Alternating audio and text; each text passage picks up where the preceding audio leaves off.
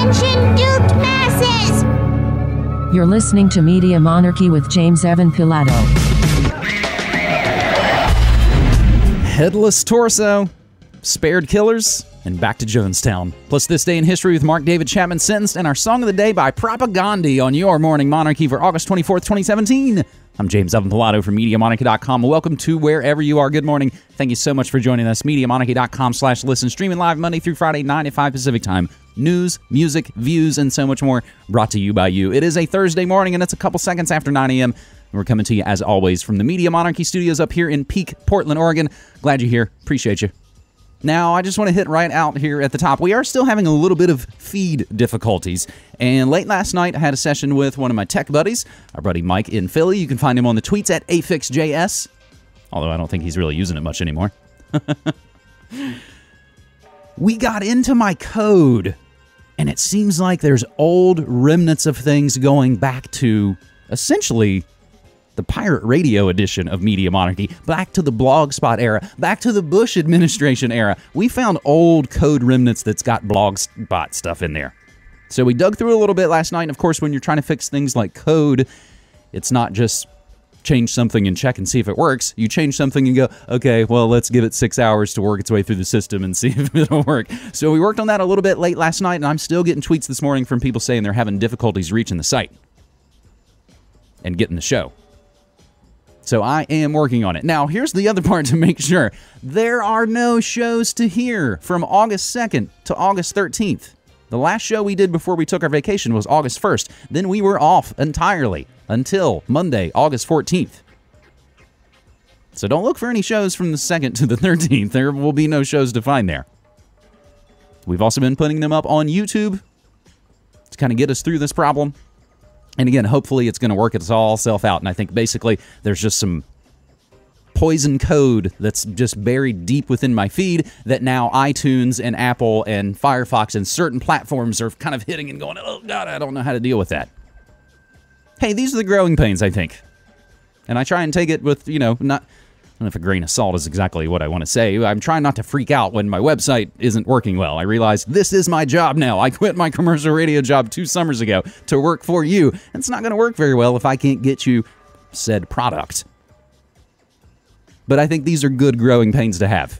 I'd rather be going through these kind of difficulties now while we're building our own thing than feeling like I had all my stuff still sitting on some other platform and I didn't have control over it.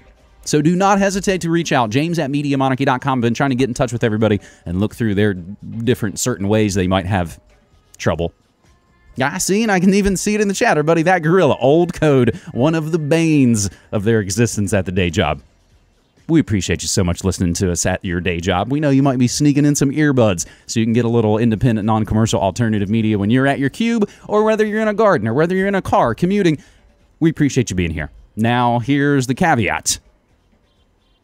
Media Monarchy is pretty much always for adults only, but on Thursdays it gets even darker. My friends, each day of the week we focus in on a different area of the news. Monday's world news we call geopolitics. Tuesday's tech that we call cyberspace war. Wednesday, food world order. And then Friday we go over media memes that we call the entertainment industrial complex. I actually teased yesterday at the end of our daily DJ set at noon that we call Pump Up the Volume.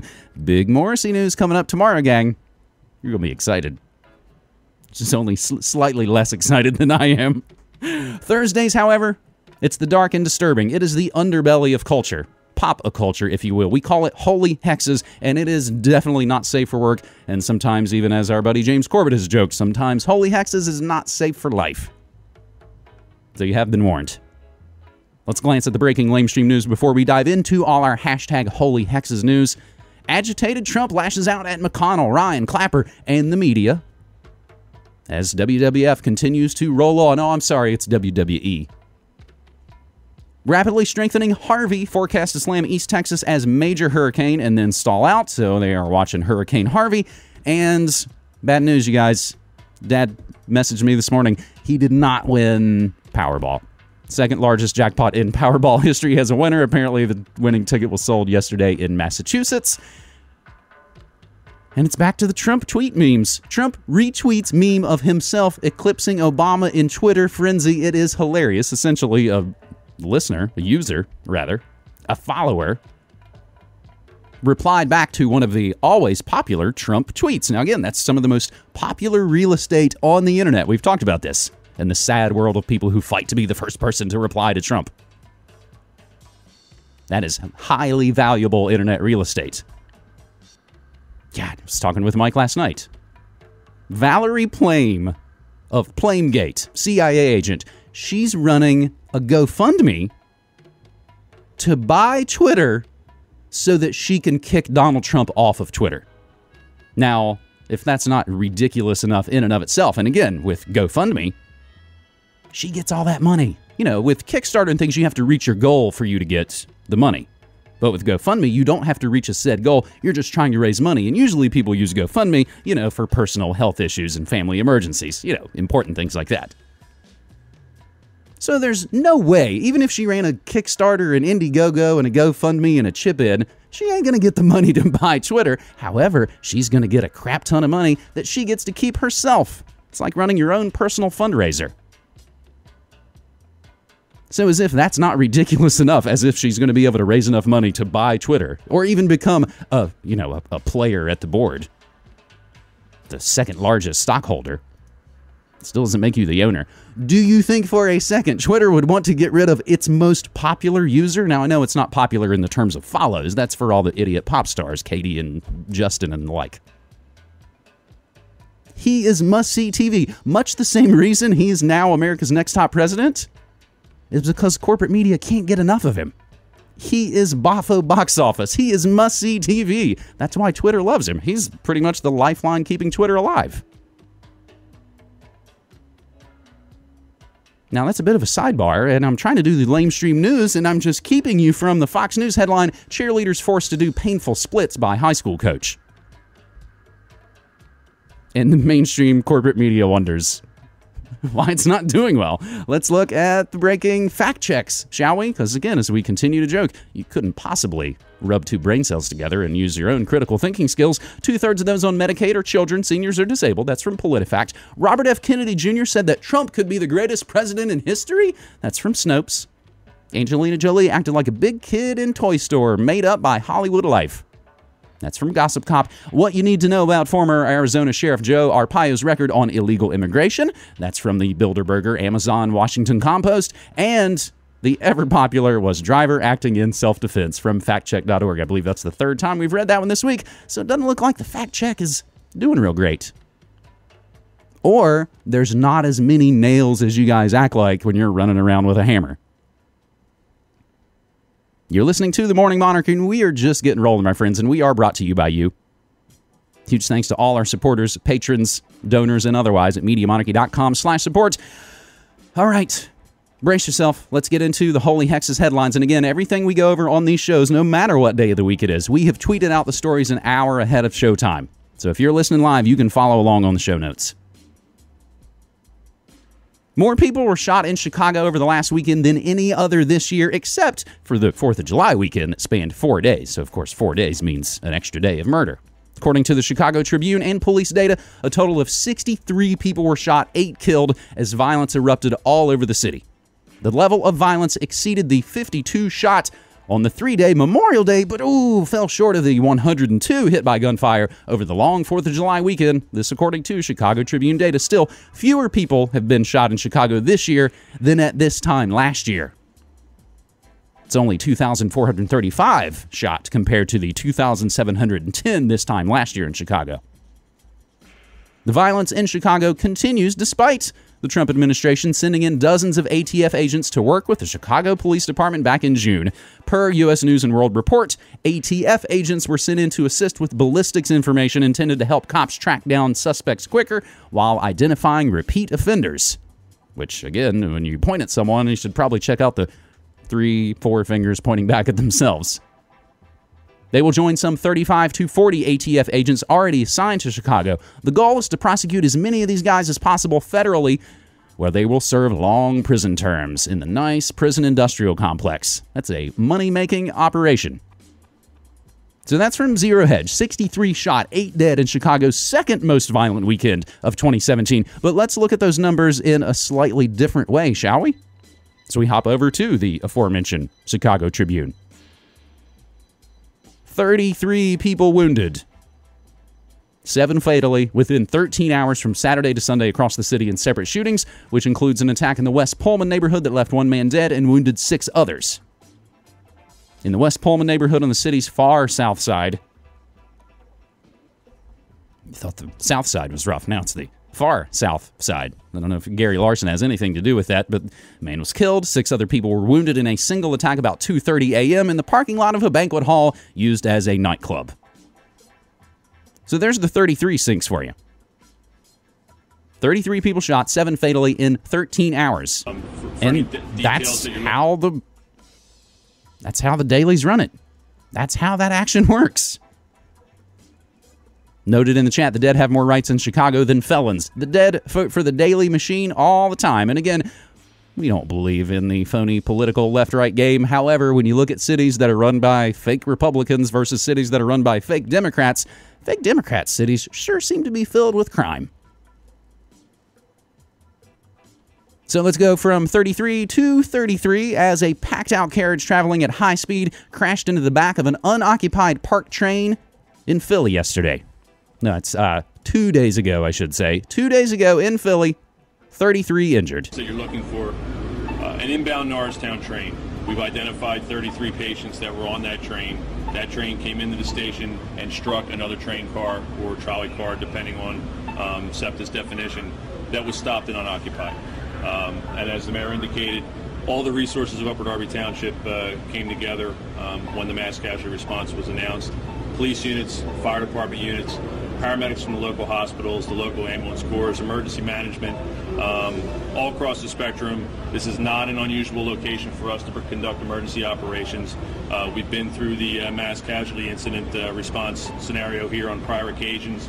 This one went just like we would have expected with the plans that we put in place and the scenarios that we practiced. The fire department and the EMS, to be quite honest with you, were the lead agency on this response. The police department just provided the support that was necessary with traffic and crowd control and helping achieve the goals of a mass casualty incident. So, all 33 people aboard the SEPTA train were injured after the collision around 12:15. This is actually 2 days ago in Philly. 2 trains collided at high speed at the 69th Street Terminal in Philadelphia. As we look at the murder and mayhem and chaos going on around the world, that's what we do on Thursdays. So watch out. Now, there's a story I'm still sort of working on and trying to figure out, and even the story I had bookmarked to talk about today, of course, has been updated when I was doing the last little bit of show prep late last night.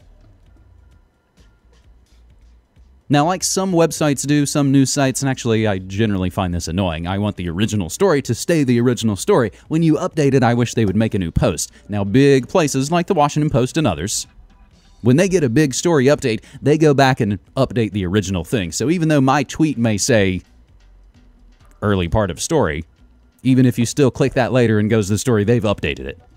So I had the original story where there were still more questions, I suppose, from the Washington Post. But now they have actually updated that, even though now there are still a lot more questions than answers. Danish police said Wednesday that headless torso found in waters off Copenhagen is that of missing Swedish journalist Kim Wall, the Associated Press reported. The torso was attached to a piece of metal, the police said, likely with the purpose to make it sink. The identification of Wall's remains marked a major turning point in a case that has gripped Denmark and journalists around the world since Kim Wall vanished Thursday, August 10th, while reporting aboard the submarine of inventor Peter Madsen.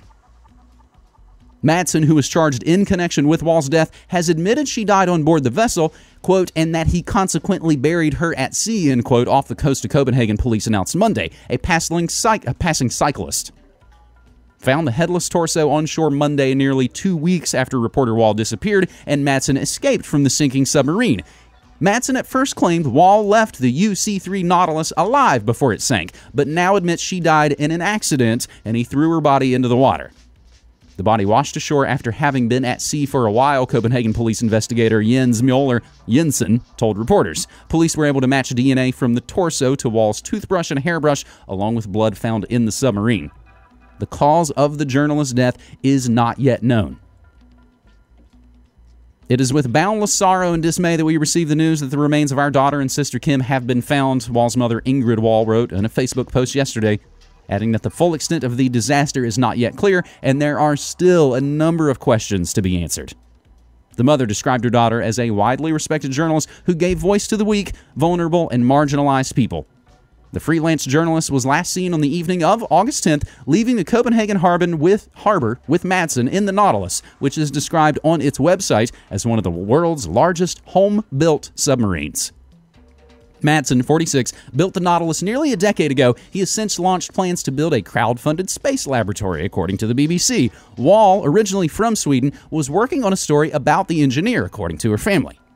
After reporting from the heart of post-war Sri Lanka and the capital of North Korea, taking a submarine trip with a passionate inventor seemed typical for the 30-year-old freelancer, as her friends told it. That's what she did. She just wandered places, said Christopher Harris, a reporter for AL.com who met Wall when they both studied at Columbia University. She trusted somebody, and then this is what happened, Harris told the Washington Post, which is, again, where we're grabbing this story from. Exactly what happened on the Nautilus almost 2 weeks ago remains a mystery. Before his story changed, Madsen told the police that he dropped Wall off from the ship on late August 10th and later barely made it after the ballast tank malfunctioned and the Nautilus sank in less than a minute. I couldn't close hatches or anything, Madsen told a Danish television station. But a witness contradicted this. He told reporters that he saw Madsen emerge from the belly of the vessel and stay in the submarine's tower until water began pouring into it. Only then did Madsen swim to a nearby boat. There was no panic at all. The man was absolutely calm. Copenhagen police arrested Madsen on a charge of involuntary manslaughter after the sinking, according to a police news release, and accused him of deliberately wrecking the submarine, which was later lifted from the bottom of the bay. There's nobody on board, neither dead or alive, Copenhagen's homicide police chief told reporters at the time. Madsen denied the manslaughter charge, but a judge ordered that he be held for 24 days while police continue investigating. On Monday, police said Madsen recounted that she died on board. Court proceedings have been closed to the public. In the absence of information, the case has taken on the air of the Scandinavian crime thrillers for which the region is known, so said the New York Times. A tattered life jacket found floating in the water seemed like a clue last week, the Associated Press reported, but it turned out to be unrelated. And Wall's family, who initially told the Amazon Post they hoped she'd come back safely, have since, of course, abandoned that hope. It seems the worst has happened, her parents and brother said in a statement last week. Without explaining what accident Madsen blamed for Wall's death, Copenhagen police said Monday that they expected to find her body in the water off the coast eventually. Investigators mapped the submarine's route, and divers searched along it Friday, with helicopters joining in over the weekend. On Monday, according to CNN, a cyclist found a female's body, armless, legless, and headless, on the shore on the other side of an island where the submarine set off. It had been sent for DNA testing. It is clear that the police, like the media and everybody else, is speculating whether this female body is Kim Wall, but it was way too soon to tell, police spokesman said at a news conference. Danish police on Wednesday confirmed a headless torso that washed up on a Copenhagen beach are the remains of a missing woman. Swedish journalist Kim Wall was last seen alive on August 10th. She boarded a submarine with its owner-operator Peter Madsen, reportedly with the intention of interviewing him. The submarine was sighted several hours later from a merchant ship and was seen again the next day from a lighthouse. 30 minutes after that sighting, the submarine sank and Madsen escaped from the vessel. On August 21st, a headless torso washed up on a Copenhagen beach. 2 days later, police confirmed it was the remains of Kim Wall. Peter Madsen originally told police he dropped Wall off in Copenhagen. He then changed his story, saying Wall died on board the submarine and he buried her at sea. Police say the journalist's headless and limbless body was deliberately mutilated. Madsen denies a charge of manslaughter, and a court case is continuing. Kim Wall was 30 years old. She worked as a freelance reporter for the New York Times, The Guardian, and Vice, among many other publications. Here's how we first covered the Kim Wall story, and some more maritime mysteries.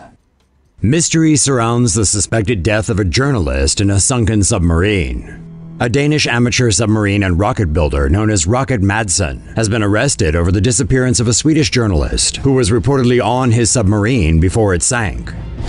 Freelance journalist Kim Wall was last seen on board the UC-3 Nautilus submarine with owner Peter Madsen. The submarine left the port of Copenhagen last Thursday evening. Wall's boyfriend reported her missing early Friday morning when they didn't return, which prompted a search and rescue operation. Private motorboats later discovered the downed submarine near the Drogden Lighthouse in Coué Bay. Madsen reportedly jumped into the water and swam for safety as the submarine sank. After he was brought to shore, Madsen told police that the submarine sank due to problems with a ballast tank. He also claimed that Wall had been dropped off at the port of Copenhagen on Thursday night and hadn't been on board when the vessel sank. The crowd-funded UC-3 Nautilus is reportedly the largest private-built submarine in the world. Contrary to Madsen's claim of a technical fault, Copenhagen police said the submarine was sunk deliberately, but no body was found inside. According to Wall's Twitter biography, she lived in New York and Beijing. Her work has appeared in various publications such as The Guardian, The New York Times, and Foreign Policy magazine. Kim Wall's family said the journalist was with Madsen to conduct an interview for a story. Madsen has been charged with involuntary manslaughter, but he has denied any wrongdoing. That from the always strange Tomo News, which creates these elaborate computer-generated scenarios. You can get that entire clip, of course, in the show notes. Everything we say and play always included in the show notes, so you can continue your research. You're listening to The Morning Monarchy. It's a Holy Hexes edition for Thursday, August 24th, 2017. I'm your host, Webmaster DJ, and so very much more. James Evan Pilato from MediaMonarchy.com. Let's continue to dive deep down into the muck as we do on Thursdays.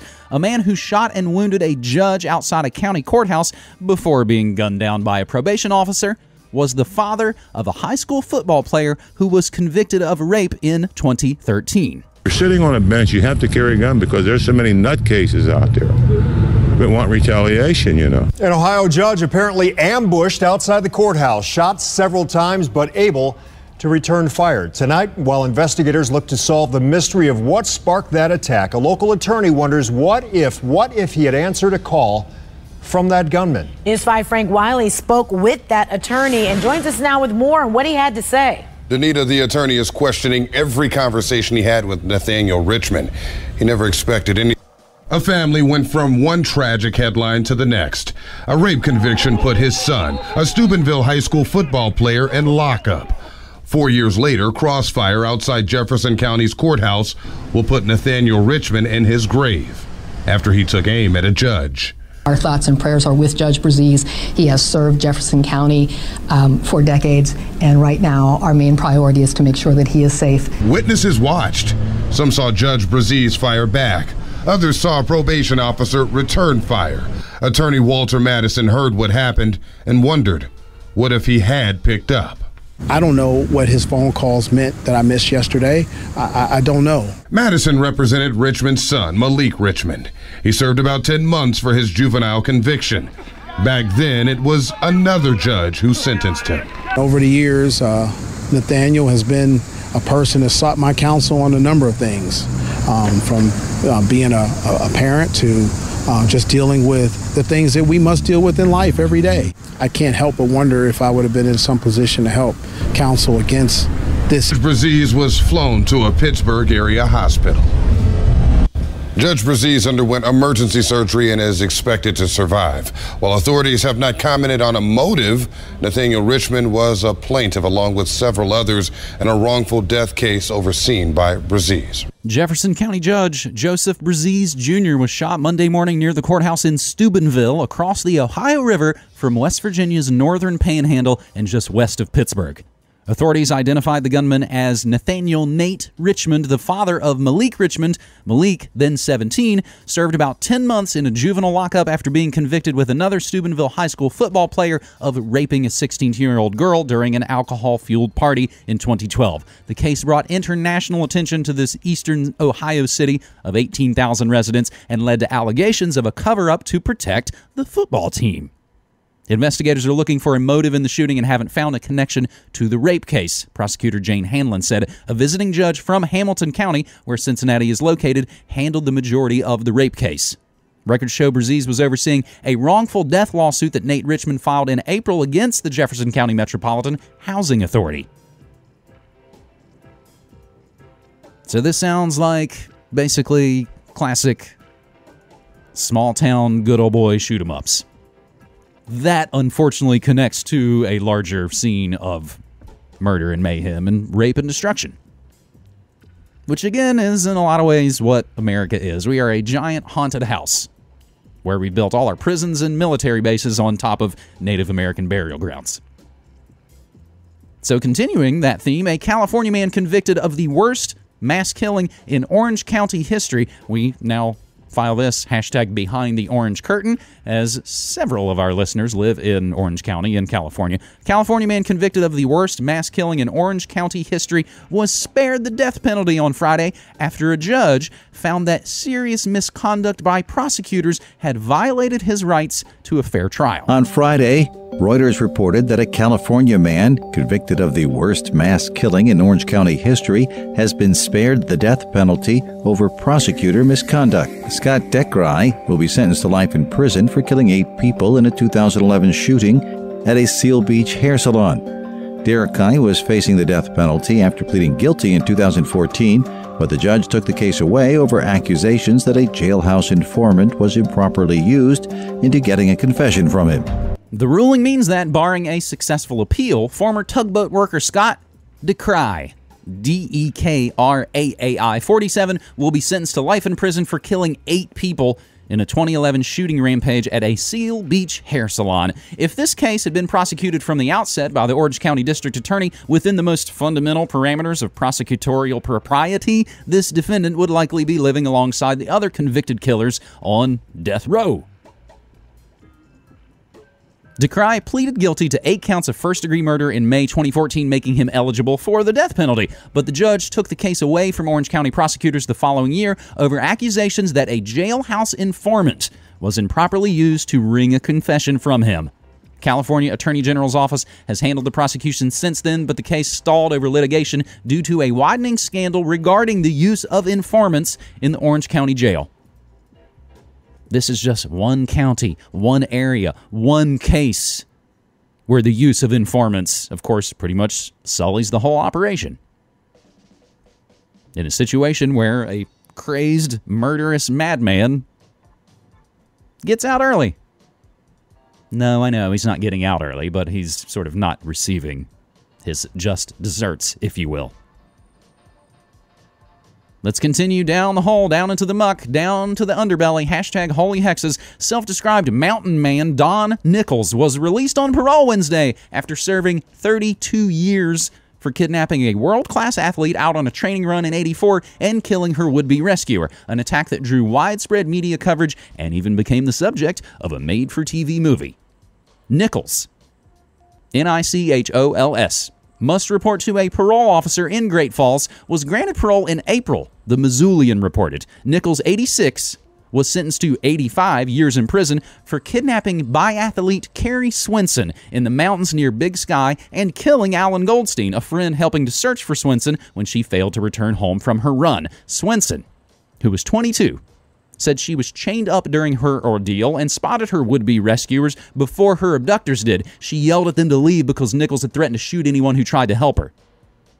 Nichols shot Goldstein, and Nichols' son Dan apparently shot Swenson. She said she was left for dead with a, quote, sucking chest wound, end quote, for hours as Goldstein's body laid nearby. Don and Dan Nichols fled and were arrested 5 months later after a manhunt in the mountains of southwestern Montana. During the parole hearing in April, board members noted Nichols' clean record in his more than 30 years in prison and his completion of educational programs including anger management and life skills. Don Nichols, who kidnapped Swenson to be a bride for his then 19-year-old son, so, completely reasonable, normal thing, told the board members they would not regret their decision, and he felt bad about his crimes. Before Don Nichols' 2012 parole hearing, Carrie Swenson wrote a letter to the Bozeman Daily Chronicle calling the father and son crazy misfits who chose to live apart from society and defy its laws. I endured being grabbed by both wrists, hit in the face, thrown to the ground, chained to Dan, threatened with knives and guns, marched through the woods, secured like an animal to trees, and spent a terrifying night chained next to Dan. She said she spent years in counseling and still has shrapnel in her chest that hurts her and brings back haunting memories of the ordeal that ended her athletic career. Dan Nichols was convicted of kidnapping and assault and released from prison way back in 1991. 4 years after the case was the subject of a 1987 made-for-TV movie, The Abduction of Carrie Swenson, starring Michael J. Fox's wife Tracy Pollan. It was also featured in an episode of Investigation Discovery's TV show Your Worst Nightmare. Self-described mountain man in 1984 killing is released. Now, much like we're going to hear at the end of this episode when we dive into this day in history as it relates to Mark David Chapman, much like in that case, it seems like in this case, you're going to have maybe a lot of people that would say, maybe it would actually be safer for you to stay in prison. Because I can't imagine ever getting over anything like that. If that ever happened to anyone in my family, I would kind of imagine I'd be counting down the days till your ass got out of prison.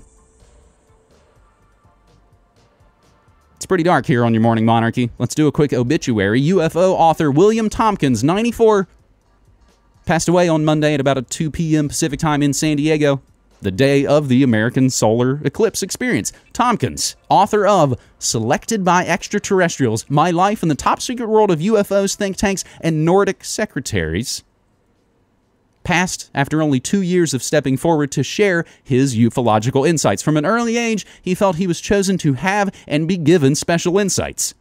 When he was 17 years old, Bill Tompkins pointed out detail on his models to U.S. Navy Captain H.C. Gearing, and he basically would go on to work in the Navy for a long time. So that's our buddy Lauren Coleman, watching all things strange, all things Twilight language. UFO disclosure author William Tompkins dies. Now, actually, we'll include in the show notes, but I won't play it. There's a long compilation of William Tompkins going over U.S. military Navy operations and truth cover-ups. Speaking of cover-ups, let's continue down the muck on our hashtag Holy Hexes edition of your Morning Monarchy. And, of course, a lot of times as I try and find clips for these things, sometimes you don't want to put the words into the search engine to get the results. It's always nice to use YouTube and things when you're signed out. so your signed out profile looks like a crazy person. Then when you're signed in, it's like, okay, you just like regular crazy people stuff. I don't have any clips for this story. I did try, though. Former teacher at a private Christian school in Alabama accused of having sex with 2 underage male students, including once at a cemetery, was sentenced to 3 years in prison Monday after pleading guilty to 1 charge. Under the agreement, Charlie Jones Parker, you know, Charlie spelled without the E on the end, like Charlie XCX. Charlie Jones Parker, 31, was sentenced to 12 years in prison, though, of course, she'll only have to serve 3. Followed by 5 years of probation. Parker must also follow the state's sex offender law and cannot have contact with the victim. She was arrested in March and indicted on 13 counts of a school employee having sex with a student under the age of 19. The constitutionality of the state's teacher-student sex law is currently under appeal. Although the student's name was redacted from official documents, authorities previously said her victim was male. There needs to be a definitive line drawn in the sand that makes a statement to the public that this behavior will not be tolerated, Chief Assistant Pickens County District Attorney Andy Hamlin told WBRC. Charlie Jones Parker, who was the head coach for the girls' basketball team and, of course, taught physical education at Pickens Academy, had sex 11 times with one of the students between October 2014 and March 2016, including once at her home and once in a cemetery. Not long after Parker's arrest, her husband Jamie, who also taught at the school and was the boys' basketball coach, was charged with having sex with a female student. Well, at least, you know, they each understand their open relationship, predatory sexual relations.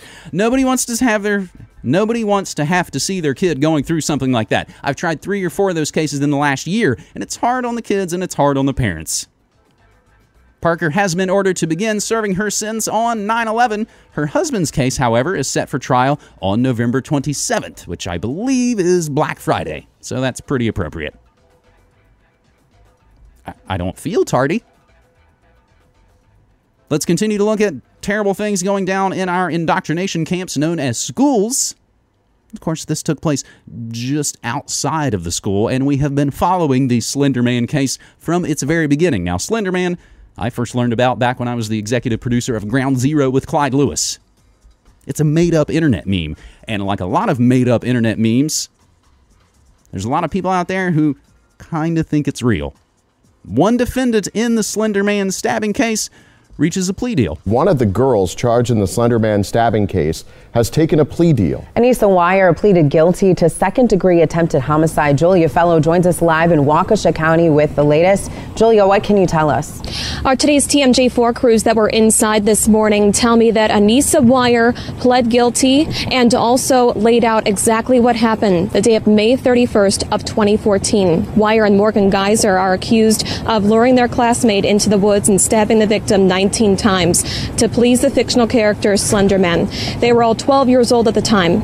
They're now 15. Wire's lawyer tells me she pleaded guilty to second-degree attempted homicide, her client as party to a crime with a dangerous weapon to protect the victim in this case, her former classmate, from having to testify in court. She answered many questions from the judge after she entered her guilty plea. You would have gone through with the offense, which in this case would have been to kill Peyton, but for circumstances that simply intervened. Yes. And just because Anissa pled guilty just this morning doesn't mean that it's over. There's now going to be a second phase where a jury will decide whether she was guilty by mental disease or defect, and that may change the terms of her sentencing. Wire's alleged accomplice, Morgan Geyser, is going to be here for a status conference. We'll see what happens at 1:30 today, and we'll give you more updates this afternoon and on air at TMJ4.com. Reporting live outside the Waukesha County Courthouse, Julia Fellow, today's TMJ4. Wasn't my idea. Morgan came to me one day telling me that we should prove that Slender Man existed, and I asked her how, and she said we had to kill somebody, and I said okay, because I thought it was just a joke, honestly. I didn't think it was actually going to happen, but it obviously did. Did you feel any compulsion to go through with the plan? I didn't want to hurt Peyton. I wanted to prove that Slender Man existed, but I thought that there were other ways. Morgan told me that there were other ways of becoming a proxy and proving that Slender Man existed, but I asked her what those were, and she said that she didn't want to talk about it because killing someone was the easiest way. Was there any concern on your part, talking about you, if what would happen if you didn't go through with the plan? I believed that if I didn't go through with the plan, and I believed that if I didn't go through with it, Slender Man would come and attack and kill myself, my friends, and my family, those I cared about most. And I was afraid that if I did not go with Morgan and help her, that she would find a way to elude authorities or anyone else who was looking for her and come back and finish what she had started, I guess, just kill me, which is why I went with her. Where did you get this? The alternative media, Jerry. That's where you hear the truth. You're listening to Media Monarchy with James Evan Pilato. So many stories that don't seem to make any sense on their face. Last few stories here on the Holy Hexes edition of your Morning Monarchy seem simple enough. Don't touch museum artifacts beyond any roped-off sections. Yet, a family thought it was best to ignore this well-known museum rule and place their child inside an 800-year-old coffin for a photograph, of course damaging the coffin in the process. Officials at the Prittlewell Priory Museum in South End, England said that the coffin was knocked off its stand when the child was lifted over a museum barrier for the photo on August 4th, causing it to become cracked down the center with a chunk taken out of the front. And there are photos that you can see this. Staff heard a thump, and that was the first indication something had happened. Museum conservator Claire Reed told the Beeb it was one of those isolated, terrible incidents. It's a very important artifact and historically unique to us as we don't have much archaeology from the Priory. The family ran off without saying anything to the museum, but the incident was caught on CCTV. Reed said nothing like this has ever happened before, and that the staff was shocked and upset at the incident. The coffin is believed to be the last of its kind, according to The Guardian, and was found in 1921, along with the skeleton of a monk. The Priory was founded in the 13th century. The damage is thankfully repairable. The museum is now working to fix the coffin and said it will have to keep the coffin enclosed in the future because of one set of idiots. Now, these are probably the same people who, of course, knock over ancient rocks in Utah parks. It's the idiot selfie generation. everything's fake, everything's TV, everything's not real, and that's essentially how they live their lives. Now, speaking of child abuse, it's all a disgusting rich tapestry, my friends. Liz McKean, former British investigative reporter who exposed Jimmy Savile and the culture of pedophile protection at the BBC, has allegedly died from a stroke. Good evening. Liz McKean was one of the most resourceful and determined journalists I ever met. As Newsnight's Northern Ireland correspondent, she was fearless in challenging the paramilitary hard men. The IRA may not have authorised his murder, and Robert's sisters acknowledged that. But the fact that its members could have carried it out, covered it up, and then ordered witnesses to stay silent demonstrates the hold the organisation has over its community. She made her name, though, with investigations. She picked difficult subjects and was always on the side of victims who had been ignored, disbelieved, or worse. Basically, how are you at the moment, and how's everything going? Everything's going all right. Newsnight has obtained documents. In 2010, she shared the Daniel Pearl Award for Investigative Journalism for her reporting on the dumping of toxic waste off the coast of Africa.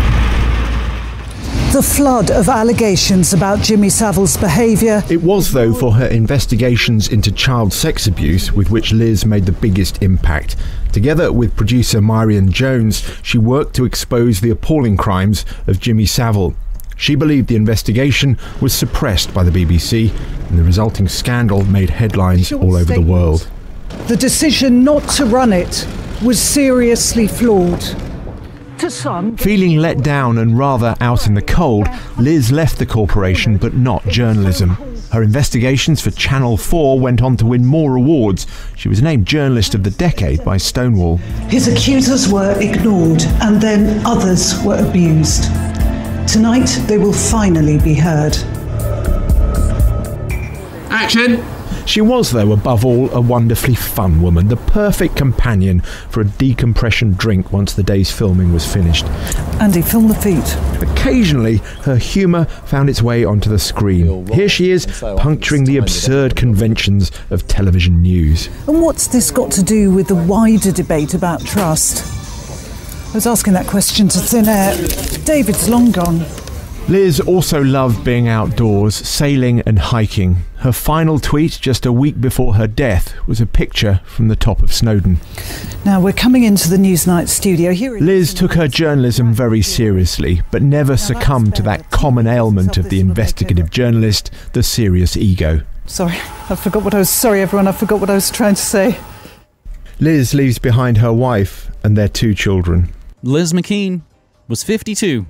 She worked at the BBC until she decided to quit in 2013 after executives banned her groundbreaking and brave investigation into pedophile Jimmy Savile in order to protect him and other high-level pedophiles from exposure. Often dismissed by the establishment as mad and dangerous, Liz McKean was finally vindicated in 2012 when the truth about Jimmy Savile's pedophilia came out. Lo and behold, almost a decade later, it comes out that the BBC harbored Jimmy Savile as a disgusting pedophile. Not only was Savile a pedophile, but the ring he was a part of was even deemed to be satanic by investigators, which we generally believe is a red herring. They'd like you to think, oh, it's all satanic. That's a sidebar for a different time of discussion. This information, of course, only came out after Savile's death. The sick entertainer with royal connections raped dozens of kids, including even a 2-year-old boy, while working for the BBC. The BBC reported that Liz McKean died of, quote, complications from a stroke. Now, that clip actually comes from BBC Newsnight, where they pay tribute to their late colleague. They do outright mention Pedogate and Jimmy Savile. So at least I have to give them that. A former Boy Scout accused former priest Louis Briard of sexually abusing him around 1977 or 78 at L'Enfant River, according to a lawsuit filed in the District Court of Guam, and we have been following the Guam cases for weeks now. The accuser, identified in court documents by only his initials VQ, filed a $10 million lawsuit last Friday against Briard, the Archdiocese of Agana, the Boy Scouts of America, and its Aloha Council. VQ, represented by attorney David J. Lujan, is the 98th person to file a childhood sexual abuse lawsuit on Guam involving the Catholic Church. As scouts, VQ and other boys were required to meet several times a week at the Nuestra Señora de las Aguas Catholic Church in Mongmong. The lawsuit says Brouillard's sexually predatory practices included weekly outings in which he would take VQ and other scouts to the L'Enfant River to compete for their swimming badges. Clergy sex abuse suit says former priest Brouillard swam naked and molested scouts. Now, a story we've been following even longer takes us back to Polanski. A Los Angeles judge last Friday denied the impassioned plea of Roman Polanski's victim to end a 4-decade-old sexual assault case, against the fugitive director. Los Angeles Superior Court Judge Scott Gordon ruled that Polanski must return to California if he expects to resolve charges of sexually abusing a teen. The Oscar winner fled the country on the eve of sentencing in 1978. Gordon's ruling follows a fervent request by Samantha Geimer to end a 40-year sentence she says was imposed on both perpetrator and victim. It was issued on Polanski's 84th birthday and blamed the director for the fact that the case was still alive. Her statement is dramatic evidence of the long-lasting and traumatic effect these crimes and defendants' refusal to obey court orders and appear for sentencing is having on her life. Harlan Braun, Polanski's attorney, said the ruling came after the judge asked for proposals on how to resolve the case. Braun's proposals included several that previously were rejected by the court. Polanski pleaded guilty to having unlawful sex with Samantha Geimer when she was 13. She has said she was drugged, raped, and sodomized. Now, of course, the Associated Press does not typically name victims of sex abuse, but Samantha Geimer went public years ago. And the strange part is, she brought the drugs to the hot tub. What a bizarre, bizarre story that continues to go on. And essentially, the judge says, you see, the fact that she's calling for the case to be thrown out shows how traumatized and damaged she is. What a strange, vicious circle. And we end this strange, vicious circle and help transition this Holy Hexes edition into your Friday media memes as we head on back to Jonestown. A mini-series about the Jim Jones cult, titled Raven, is in the works at HBO, and Breaking Bad creator Vince Gilligan is on board to write and produce. After working with Gilligan on Breaking Bad, director Michelle MacLaren, who helmed some of the show's most acclaimed episodes, is re-teaming with Gilligan to direct and produce for Raven. MacLaren has also directed episodes of The Walking Dead and Game of Thrones. Raven will tell the story of Jim Jones and his group of followers, who he goaded into committing mass murder-suicide in 1978. Actress Octavia Spencer is also on board to co-produce with Riley Smith, after securing the rights to Tim Reiterman's nonfiction book, Raven, The Untold Story of Jim Jones. The book provides a journalistic look at the horrific events that transpired in Jonestown from the perspective of a survivor. Spencer has no plans to appear in the series in an acting role. So let's all not hold our breaths for any underbelly CIA connections, of course, to San Francisco and Harvey Milk and Jim Jones. That's the end of your Holy Hexes headlines, my friends. You can find those stories and many more checking out #Holy Hexes. And it's the case, same for today, same as any day. We only handpick 10 or a dozen or so of the stories from the hashtag to go into greater detail here on the show. There are so many other stories. So many other stories. And again, this is all built by you. We're not only crowdfunded, but we're crowdsourced. And a huge thanks to all the people who share the stories, like Clinton Torres, like Booze Leprechaun, like Sean Cathcart, like Ray Vahi, and you. Now we're going to go out with brand new music from Canadian political punk institution called Propagandhi. More on them in just a few minutes, but of course, let's take a look now, my friends, at this day in history. August 24th, 1456, the printing of the Gutenberg Bible is completed. Now, that is the first, I think, on this date, and Cassie and I were talking about this morning. She's usually pretty much getting ready to head out the door as I'm sitting down doing birthdays in this day in history. So we'll kind of talk about those a little bit before she heads out for work each morning. Gutenberg Bible is the first of three things on this date that I find really interesting as it relates to the massive leaps forward in human communication. And their first two just right out of the gate. On this day, 1456, the printing of the Gutenberg Bible is completed. On this day, August 24th, 1891, Thomas Edison patents the motion picture camera. Another giant leap forward in human communication. We'll get the other one in 95. See if you can guess what that one will be while we get there. August 24th, 1932, Amelia Earhart becomes the first woman to fly across the United States non-stop from Los Angeles to Newark, New Jersey. August 24th, 1933, the Crescent Crescent Limited train derails in D.C. after the bridge it is crossing is washed out by the 1933 Chesapeake Potomac hurricane. August 24th, 1967, led by Abby Hoffman, the Youth International Party, the Yippies, temporarily disrupt trading at the New York Stock Exchange by throwing dollar bills from the viewing gallery, causing trading to cease as brokers scramble to gather them. Now, the flip side to this comes 3 years later, August 24th, 1970. Vietnam War protesters bomb Sterling Hall at the University of Wisconsin-Madison, leading to an international manhunt for the perpetrators. So let's look at monkey-wrenching the New World Order from just those two stories. And again, we talk about all this because they're playing out again right now, 2017 style. We see now the renaissance of the violent, fake, progressive left. They are loving it. We are right back in the era of Weather Underground and all those groups. The strange thing about a lot of this is, though, it throws a lot of what we've talked about in the past and in the now nearly 12-year history of Media Monarchy. It throws a little bit of this out the window, of the previous ways we've seen divide and conquer roll out. Generally speaking, as has been my experience and observation, when the fake Republicans are in, the enemy is always over there. We've got to go over there and get them so we don't have to fight them here. It's always big-time war operations, because generally speaking, the fake right is, of course, funded by military operations and oil and that kind of shit. Then when the fake left is in, the fake Democrats come in, the enemy's here, it's under your bed, oh my God! Like the 90s, all the militias through the Clinton era. Then the second it turns over to George Bush, oh, wait, enemies over there with a catalyzing catastrophic event, as all presidents seem to have. And, of course, we are bracing ourselves for what the Trump 9/11 event may be. Now, what am I basically saying here? It seems like a lot of that historical run has been thrown out the window, because now we do have a fake Republican in, and it doesn't seem like the enemy's over there just yet. They are dangling that carrot in the way, but they are definitely amping up homegrown terror.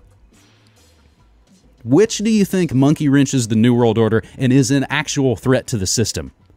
Blowing up universities? Acting violent? They know exactly how to deal with violence.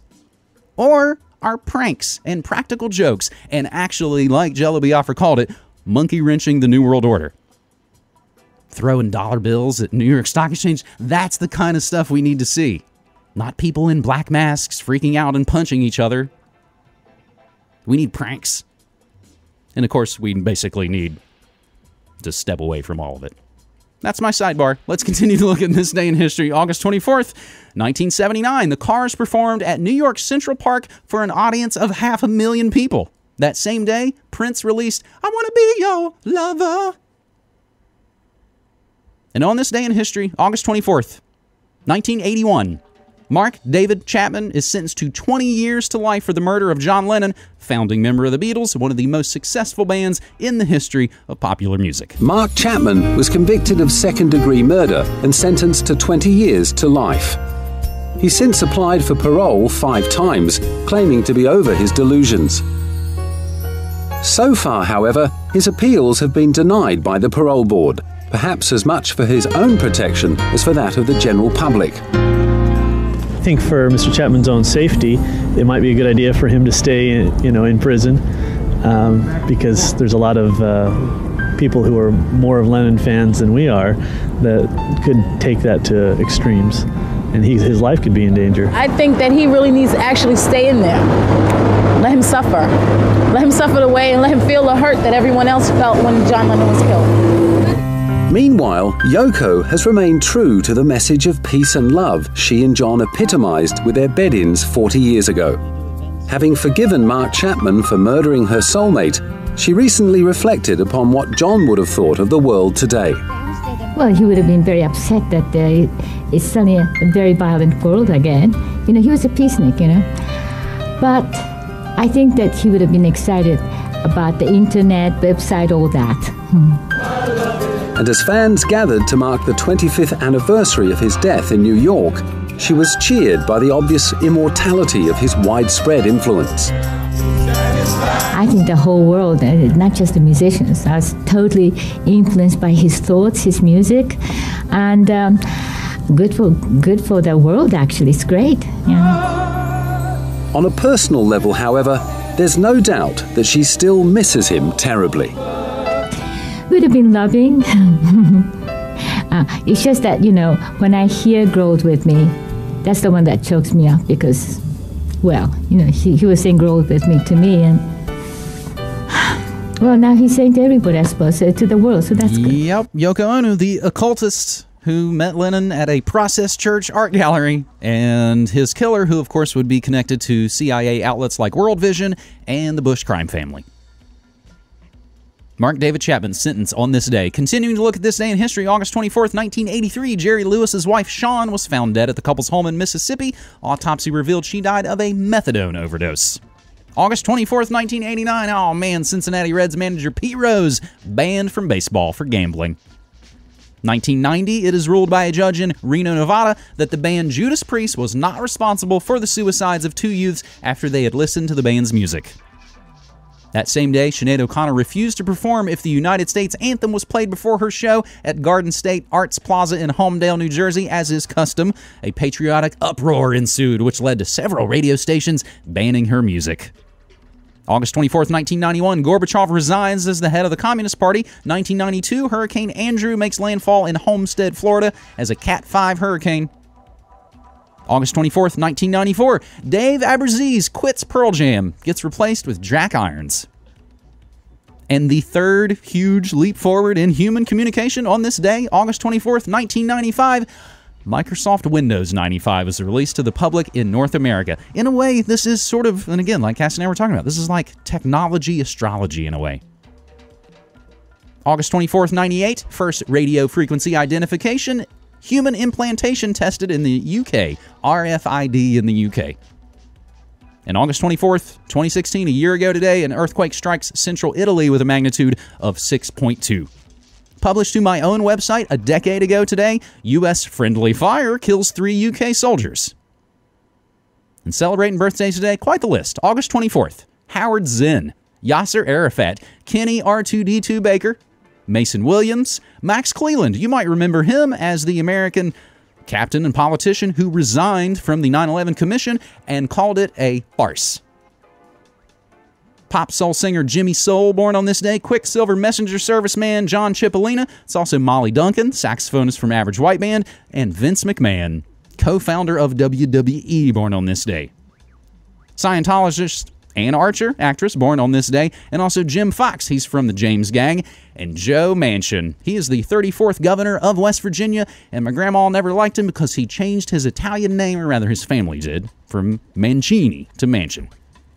It's also Jean-Michel Jarre's birthday, the late great Charles Rocket, Danny Joe Brown from Molly Hatchet, Mike Huckabee, Jerry Cooney, who you might remember as being a Simpsons guest star, and he's pretty much Glass Joe, the first guy you fight in Punch-Out! Jeffrey Daniel from Shalimar, Stephen Fry, Steve Guttenberg, Cal Ripken Jr., Jared Harris, Major Garrett, Reggie Miller, Nick Ditton, Andreas Kisser from Sepultura, Dave Chappelle, and Kaki King.